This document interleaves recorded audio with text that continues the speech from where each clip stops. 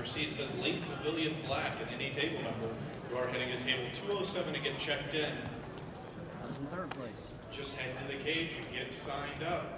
One hand. Two cards. A card weighs just 1.8 grams. How much do two weigh? 3.2 grams. Check your math. 3.6 grams. That's better. Two cards. 52 in a deck. A handful of chips. Those chips are now dust. A million variables. Board textures. Hunger, gnawing, position, distribution. The AC is out. Upset tummy, diarrhea. Two cards. A lifetime of experience. A whole bunch of math. 5 opponents. But only one that matters. It's you. Two cards.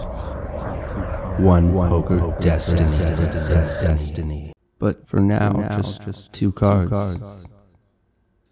What are they? Let's see them. Take a peek.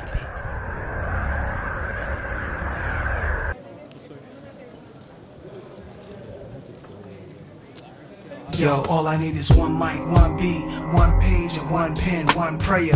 Tell God, forgive me for one sin. Matter of fact, maybe more than one. Look back at all the hatred against me. Fuck all of them. Jesus died at age 33. That's 33 shots from twin Glocks at 16 apiece. That's 32, which means one of my guns was holding 17. 27 hit your crew, 6 went into The first time I played the Colossus, I fired 6 bullets. I entered every flight, I cashed once, and I busted the other 5. I think in a lot of the flights there were like 2,000, 2,500 people, somewhere in that neighborhood.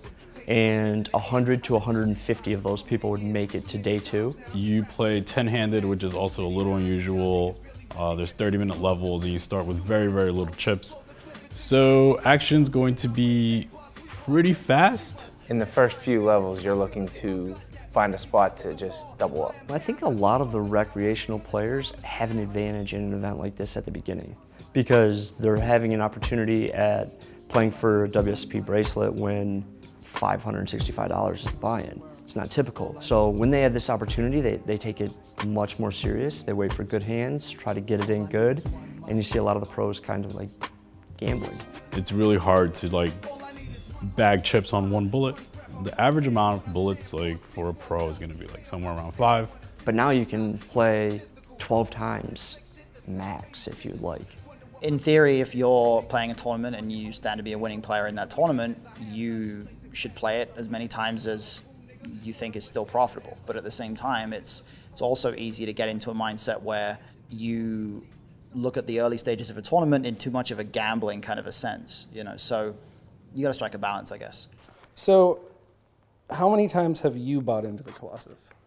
I only went in 11 times. So I snuck away not getting in for the max. That's tasteful. To get a lot of chips, you know, you have to take risks, and it kind of results in, you know, boom or bust. And I did bust, a lot more of those. It's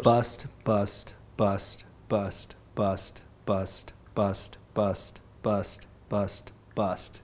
That's how many times you busted. Yeah. Christian, why are you called Chin by people? It is the second syllable in my name.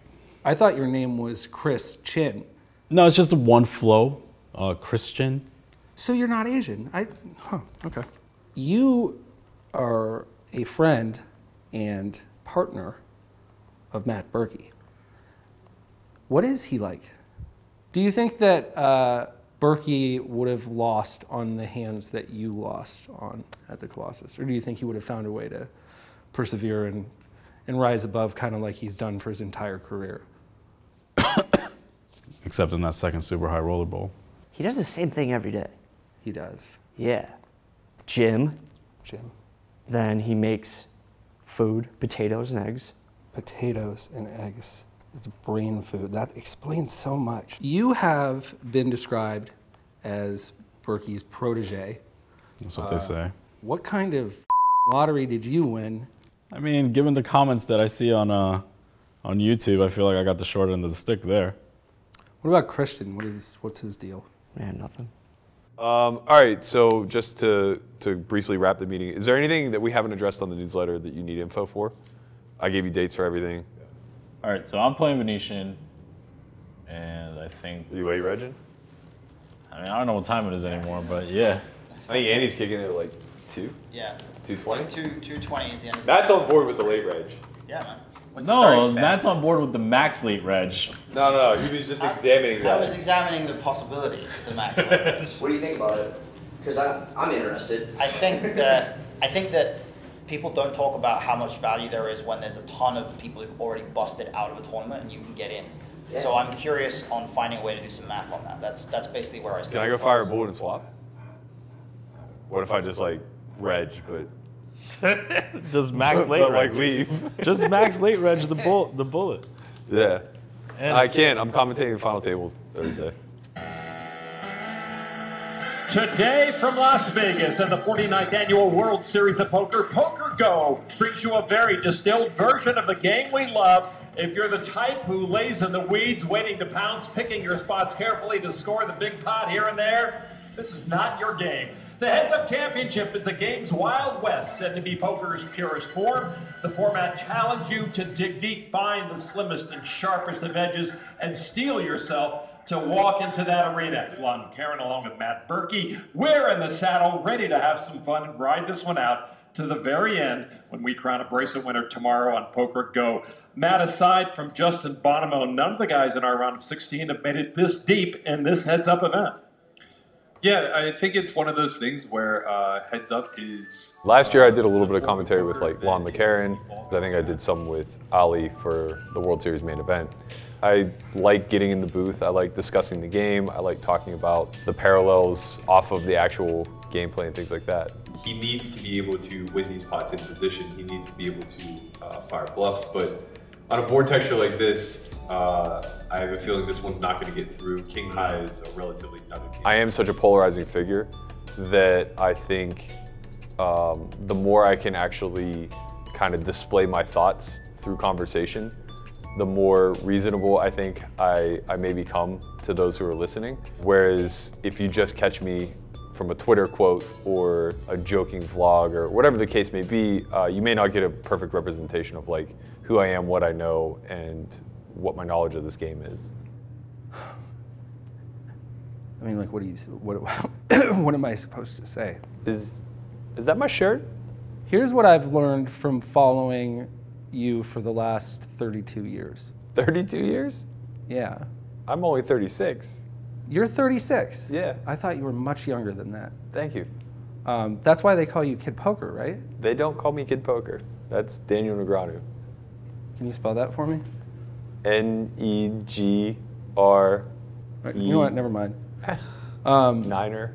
Actually, I met a kid the other day who was claiming to be in Sol for a while. He's like, God, he was insufferable. Sure, Chin. Yeah, Chin. Yeah. What's his deal? Big fanboy. He was claiming that he's like your protege or whatever. Like, what the? Yeah, no, he is. He's been a part of the crew for like 4 years now. Do you think he's earned that? Yeah. He's a hard study. Let me rephrase that. Don't you think he's the worst though? Like, kind of.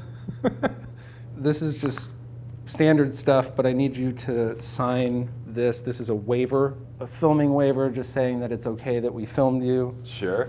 So just standard stuff, just write like maybe to Travis, like, I don't know, best buds forever, and go ahead and throw the date on there.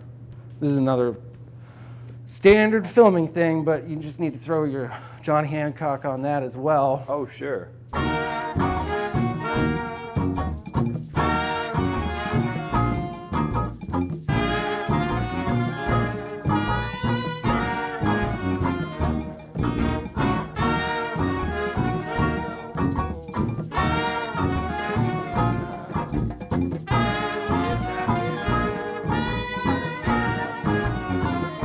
I studied evil, I can't deny it. Was a hoodoo charm called He Loves Me or Die. Some fingernail, a piece of her dress, a pocket theory, devil in the ass. I will relate the piteous consequence of my mistakes.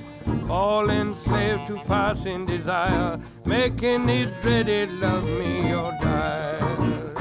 All right, day 2 of the 1500 Six Max. It's been a lot of fun. Six-handed tournament, one of the only ones we're gonna play this summer. And it's day 2, so it's always fun to wake up to a day 2. Primeval green, she had the looks of a beauty queen. So day 2, we all made it. That's a rare thing. So I come in with 60 blinds, Jordan's coming in with like 40-ish blinds, and Berkey's coming in short. So I think he's coming in with like 11 blinds, and we're approaching the bubble rather quickly. We're 14 off the money, so things are gonna heat up pretty fast.